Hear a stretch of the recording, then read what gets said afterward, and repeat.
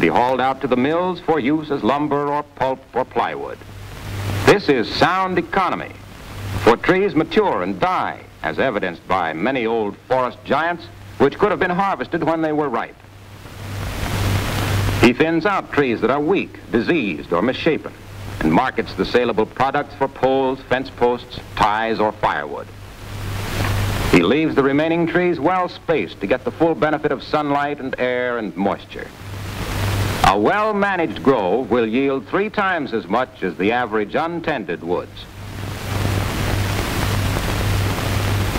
Having a farm woodlot on a hill is good land use. It anchors the soil and provides a cash crop in the bargain.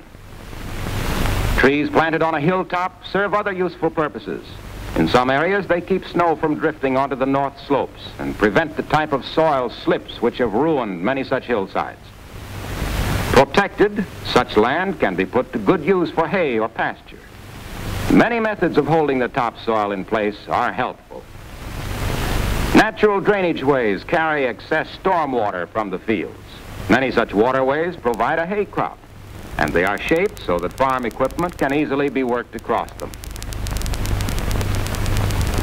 Terraces across a sloping field serve as dams to halt the downward rush of storm water and conduct it slowly to the outlets. Of special importance in the grain country are practices which will not only protect the land during the rainy season, but also help maintain the fertility of the soil. For example, a conservation farmer spreads the straw from the combine. He doesn't burn it up, but he scatters it over the field. As one farmer expresses it, leave everything on the land that you don't have to take off to eat or sell. A good field of stubble is now regarded as an asset and not a nuisance. After harvest, the stubble fields are disked lightly or plowed with sweeps so that the straw is left close to the surface and also on top of the ground. This leaves the earth in a rough, cloddy condition as protection against soil blowing away. The stubble mulch turns into plant food quicker when it's close to the surface, and it acts as a binder to stabilize the soil. Stubble left on top of the field is not the mark of a careless farmer, but the trademark of a good, progressive operator. When it rains, the spongy mass of rotting stubble breaks the fall of each drop of water, soaking it up like a blotter. Little soil is washed down to the creeks from this kind of a field. Weeds can be kept down in stubble fields by a rod weeder or other tools such as wide sweeps. Such implements leave the valuable mulch near the top of the ground. In the bean and pea areas also, the use of vines as ground-holding mulch and fertilizer is being recognized. The vines are returned to the fields and disked in.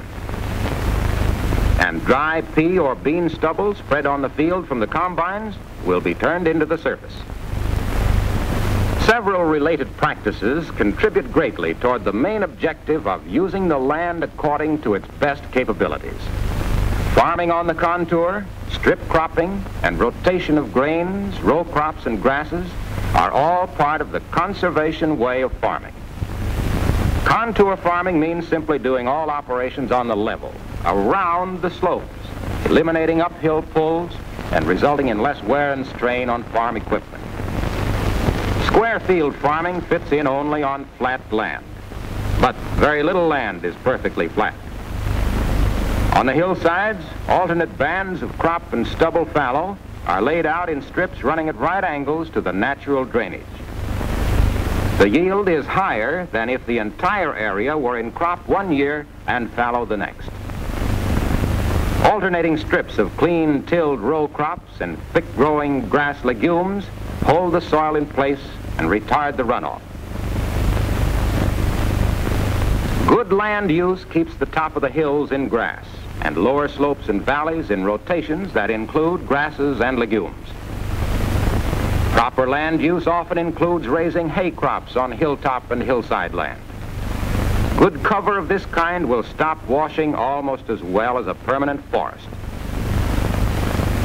Grass legume crops on the hilltops help control the washing that would result on lower slopes if the field were farmed as one unit.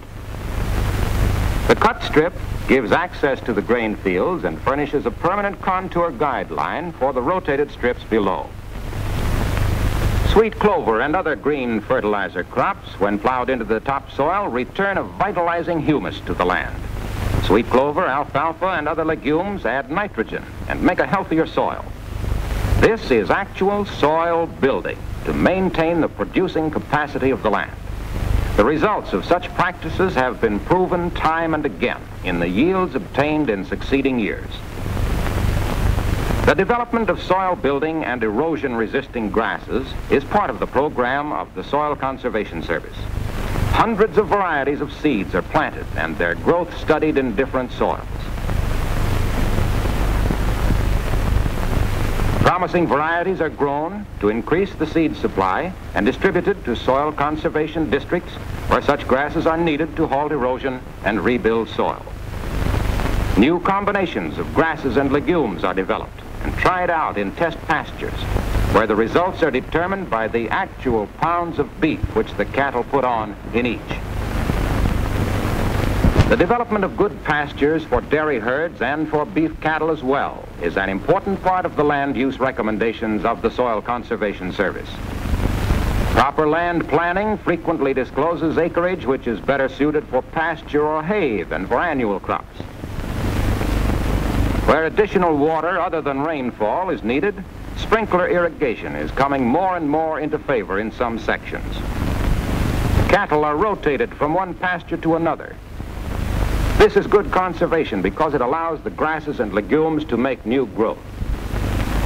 Pastures are clipped in their turn as a means of weed control, and thus the grasses and legumes get all the available moisture.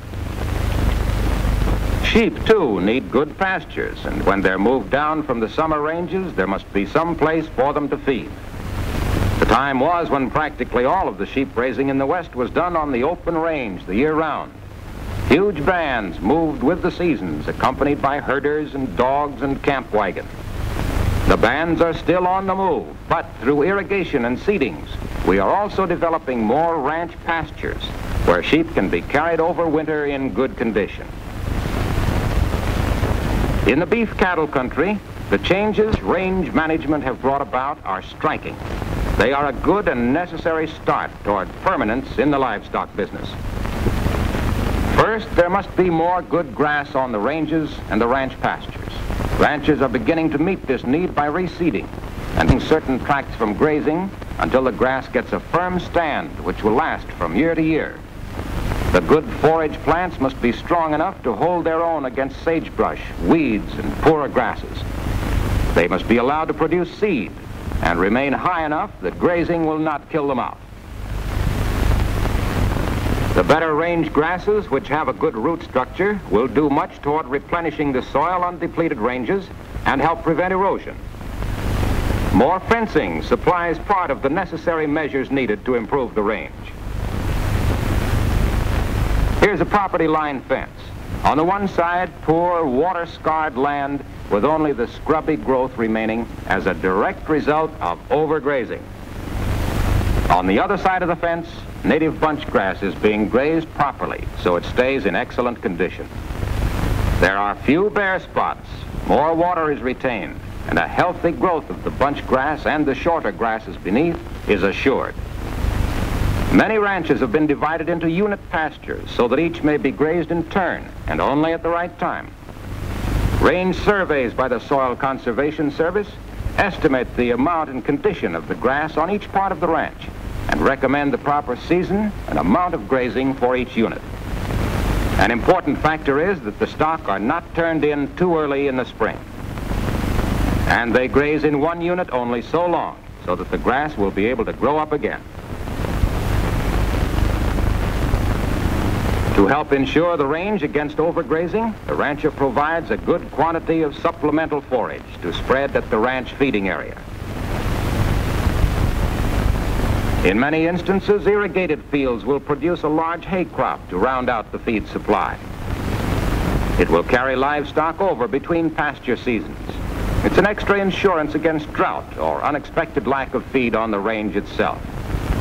Supplemental feed also will help increase the rate of gain and improve the condition of the cattle. Another practice contributing to permanence of the ranges is the development and proper distribution of water. The Soil Conservation Service assists farmers and ranchers in the construction of stock ponds and the improvement of springs. Well-spaced water supply will prevent too much grazing at any one part of the range. Ponds should be fenced in to protect the banks from damage, and the water piped to an area below the dam where it's accessible only at troughs. Thus, the cattle can't trample the pond into a mud hole, and the water remains clean. Springs are covered with permanent protection, and water is piped away from the spring where the stock can easily reach it. A stock water pond on the farm is conservation in one of its most pleasant aspects. In summer, you can hang your clothes on a hickory limb, or swim if you want to, and skate in the winter.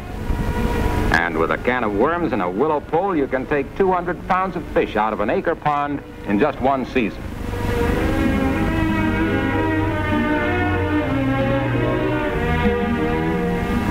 A conservation farm is a good place for people to live. And it's a good place for the wildlife, which conservation farming practices encourage. These practices help to increase the numbers of the wildfowl on lakes and rivers and irrigation ditches. They also make it possible for more game birds to thrive in the fence rows and the hayfields. And they keep clear water running in the streams where a man can go fishing and relax after a job well done. Naturally, every farmer is interested primarily in yield and the assurance of next year's yield and the next and the next. There is no question that conservation farming, blended with other proven practices, increases the quantity and quality of agricultural products. Thousands of examples stand as proof that this common sense way of farming means better use of the land year in and year out. Such a program is needed to supply an ever-increasing population which is steadily moving westward. It is needed as an accompaniment to the development of water resources. Additional dams are furnishing added power to stimulate a growing industrial activity and to supply water to new lands which are suitable for agricultural use.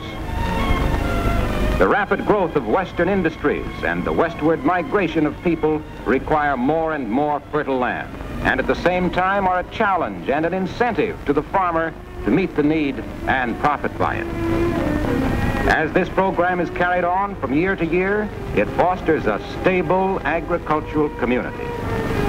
It succeeds through the effort of farm neighborhoods and the action of farmers together in soil conservation districts. It contributes toward the development of better farms, better farm homes, and better living for the farmer who adds his share of the effort.